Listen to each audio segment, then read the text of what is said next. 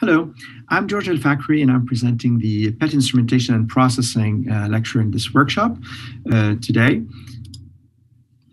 Here's a state of the union of where we are today in terms of the PET instrumentation.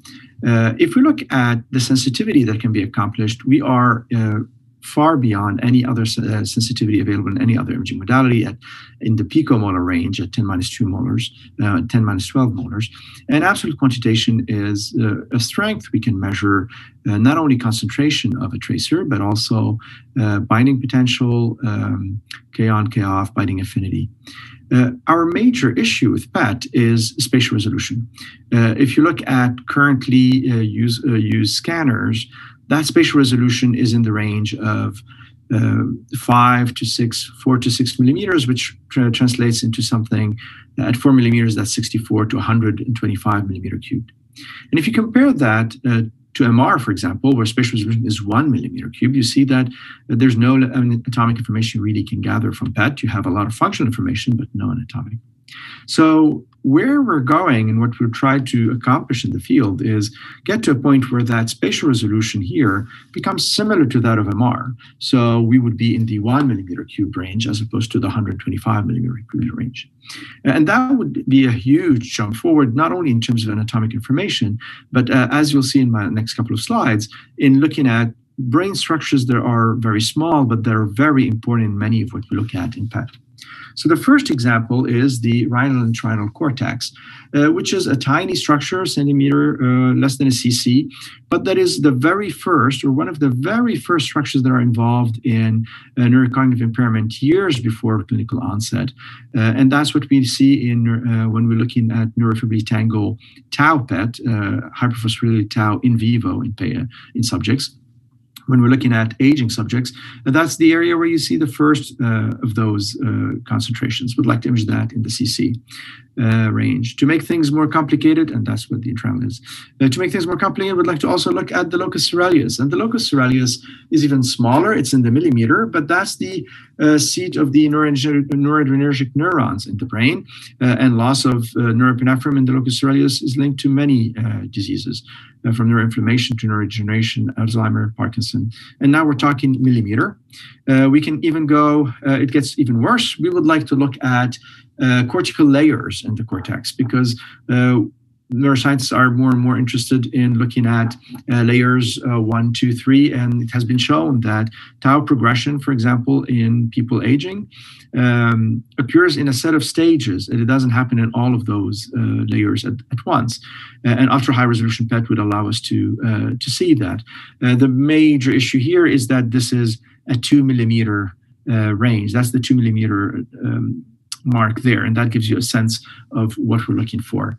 So ultimately, what we're trying to do here is we're trying to get to the limit we'd like to get at is autoradiography, because when we look at brain slices, we can incubate them with a PET tracer, and then we can look at exactly what you see with immunohistochemistry. Here's an example of an immunohistochemistry staining of hyperphosphorylated tau and the compared autoradiography. We'd like to do that in vivo. And for that, we need to have a very high spatial resolution. So where do we stand today? If you look at the current scheme of things, we are, on this line, you see all of the scanners that have a one-to-one detector to crystal connection. And then you see here some of the clinical scanners available. This is the GE system, the Siemens and the Philips. These are clinical scanners where you see that the resolution, without taking into account the non-collinearity, is already quite a bit high. This is where we would like to be. This is what we are building. And remember, we said we'd like to be at the 1 millimeter. I'll try to show you some of the results for that system. And we're down here. So how do we do that? Well, the idea is that you would like to have a coding that is close to 1-to-1 between the crystal and the photosensor. And the reason for that is because if you have a digital scintillator array and an APD that are 1-to-1 connected, then you have no coding effect. You have no spatial resolution loss due to coding and decoding and trying to define where the coincidence response is. So you keep your high intrinsic spatial resolution. And as a bonus, you get maximum count rate with very low dead time, and you're insensitive to MR field. So that would allow you to install any of those systems within an MR scanner. And we are one of many efforts that are trying to do PET within the MR because it makes sense to have both at the same time. But there are also costs for this, literally costs in terms of the electronics. These are highly integrated and compact ASICs, so they have to be done from scratch. And there are very few labs actually in PET in the world who can build these electronics. So this is one component that has to be done. Once the ASICs are done, it becomes a lot cheaper to reproduce those again, but the initial design is expensive. And then there is also the cost of the high channel number that we're talking about, and very important also thermal load. With so many connections, you have to have a very good strategy of how you would dissipate that heat. So here's the Savant brain, actually, that we are building under YO1 on this brain initiative. This is a scanner that will have about a 40 centimeter, it has about a 40 centimeter diameter, so plenty of space for the brain, 23 centimeter axial, so you cover very comfortably not only the entire brain, but to have a favorable sensitivity profile. And then you have about 258,000 crystals. That is more crystals than what you have in a regular whole body scanner. And the reason is, although this is a 30 centimeter, not a 39 centimeter, not a 79 centimeter bore, the crystals are 1 millimeter by 1 millimeter. That's how you get your 1 millimeter resolution by 15 millimeter. And that means you have more crystals there than the large crystals typically we use in clinical PET. And in order to keep that resolution, we have to measure depth of interaction. So we have two crystals, actually, a fast and a slow LGSO, that tell us where the interaction happens at the front or back end to keep our depth of interaction. The depth of interaction is very important because that allows you, from an instrumentation point of view, to keep your resolution the same even when you're going away from the center. So if you look at even at 4 centimeter or 6 centimeter offset, now you're at 12 centimeter diameter, you've covered most of the brain. We're still at the 1.2 millimeters, whereas if you don't have depth of interaction, that deteriorates very quickly. Here's an example in a phantom that gives you visually an idea of what that resolution is. This is the high resolution system we're building with depth of interaction. This is the HRRT, which is the best brain scanner available today, really. There are 18 of them. That was manufactured by Siemens. It's not supported anymore, and folks are looking at a replacement. That's what we're hoping. This would be ultra high resolution with much higher resolution, spatial resolution, and a similar sensitivity. If you look here at the events that are being detected, the counts, we have half the counts. So clearly we're going to have to come up with some strategies on how do we control noise, especially when we're doing dynamic studies, which is all of what we do really in brain, or most of what we do in brain. But if you look at the resolution, we are at 1 millimeter here compared to 2.4 millimeter with the HRT. So you see already that improvement. And if you look at a clinical scanner, which is what you would be able to buy today, you see you're at 3 millimeters. So you see the dramatic improvement in terms of spatial resolution. And that improvement continues when you go off-site, off-center. So here's when we are at 10 centimeter off-center. So that's way beyond now what we're interested in terms of the brain, because we're talking about 20 centimeter now diameter. And you see here that we are, we're still at 1.2 millimeters, whereas here we have lost, if you don't model the depth of interaction, you've lost all information. Here's an example of what that looks like on a brain study. This is an FDG brain study simulated with the big brain phantom. You can see a resolution that looks now we're starting to look more like an MR scan. Here's a still that gets you, where you can see the precuneus as well as the entorhinal cortex, which we talked about earlier for some of what we're interested in looking at. All right, this is a comparative slide that gives you a sense of what do things look like compared to a regular brain scanner. This is a conventional PET scanner. The Biograph Vision is one of the better spatial resolution. This is the HRT, and you see the dramatic improvement throughout the cortical ribbon, but also in the deep brain structure throughout the brain. You have now 1 millimeter compared to a 4 or 5 millimeter resolution.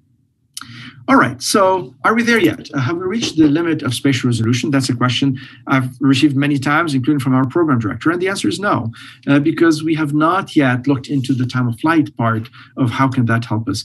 Here, we're not doing time of flight.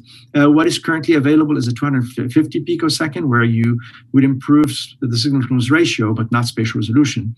What we're interested in, and I'll show you some example of where we're going with this, is the 40 picosecond timing resolution, where you probably will not need reconstruction anymore, and then you will start improving spatial resolution. And then when you get to the 10 picosecond, then you're going to have even a better time of flight resolution than the detector resolution, and they will improve even further spatial resolution. Just as a reminder, the positron range in water for fluorine is 0.1 millimeter. So, and for carbon is 0.2 millimeter. So we're far from the limitation in positron range for spatial resolution.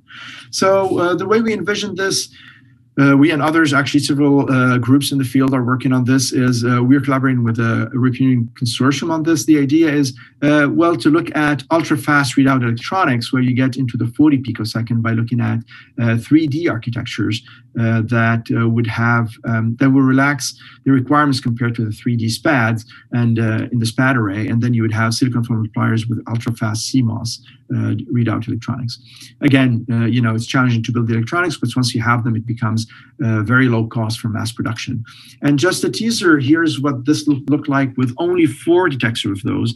If you had only 4 of those, but at a 40 picosecond compared to a full ring, full scanner, whole body clinical scanner today, like the Vision. So the cost here will be a fraction of this. And you can see that the image quality is about the same with only 4, because now you have an incredible timing resolution you're taking advantage of. All right, so far we've talked about instrumentation, but I would like to also talk about some of the processing where we can push the envelope for brain imaging in PET. And the first is denoising. As we talked earlier, we said that, you know, we will have fewer counts, so a little more noise, and we have to find ways of controlling that. Of course, you can extend the axial field, and that's something that several groups are working on. But that has its limitation in terms of cost, as well as after a certain time you've covered the brain, and then your sensitivity gain will not go as fast as the gain you would have if you had a whole body, for example, scan you're doing. We're covering more of the body, you gain more and more sensitivity.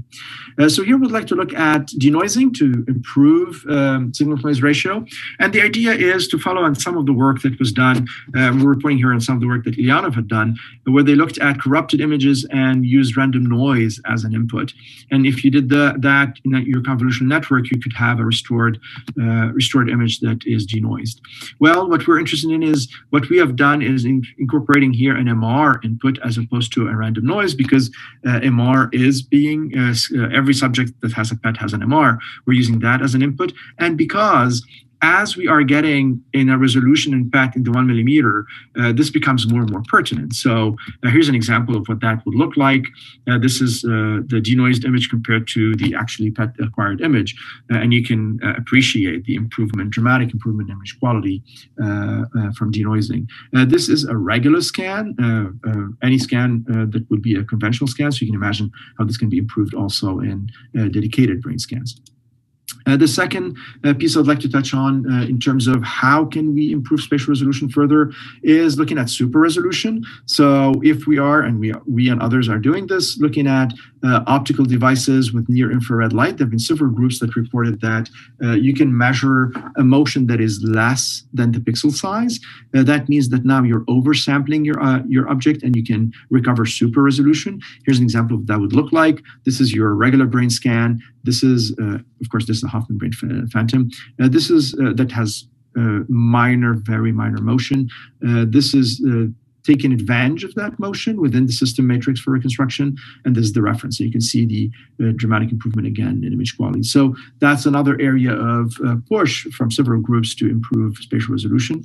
And the last part I would like to show you also is partial volume, because we talked about the locus coeruleus and the entorhinal cortex and different layers of the cortex.